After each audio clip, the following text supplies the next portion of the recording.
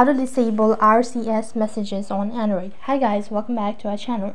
Today I'll be showing you the ways on how you can turn off RCS chats on messages on Android phone.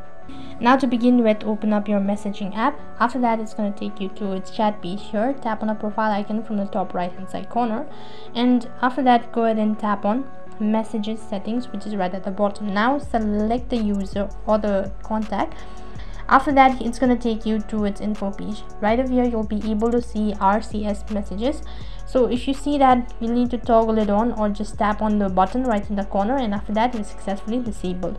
But if you don't see RCS messages, then what you can do is, the alternative is that you have this option as get SMS delivered report. Find out when the SMS message is delivered. Just tap on it or just toggle it on. After that, what you also need to do is, you can also see group messages right on top. Tap on it and you can see send an SMS reply to all recipient and individual replies. You can do this also or toggle it on as well, but you can see that get SMS delivered is the alternative for RCS chats and messages. So in order to disable it, just tap on the button located right in the corner, and that's how you can disable your RCS chats and messages. So that is all for this video. I hope the video was helpful. If it did really help you, make sure to like, share and subscribe to our channel. Thank you for watching. See you in the next video.